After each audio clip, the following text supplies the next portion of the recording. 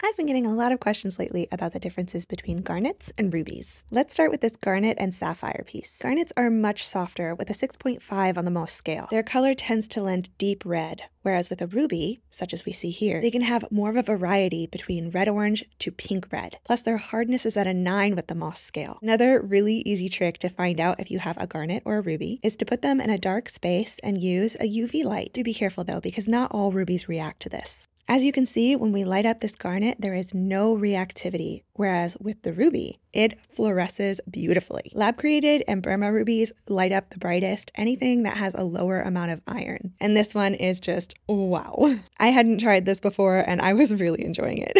Lab-created gemstones get a bad rep, but they're created under the exact same conditions as natural gemstones. And I would absolutely choose lab-grown any day given the conditions that most miners experience when trying to harvest these. And fun fact, lab-grown gemstones have been in circulation since 1888. Isn't that cool? I love that we can get these beautiful stones without all of the guilt. Hope this helps, and thanks for watching.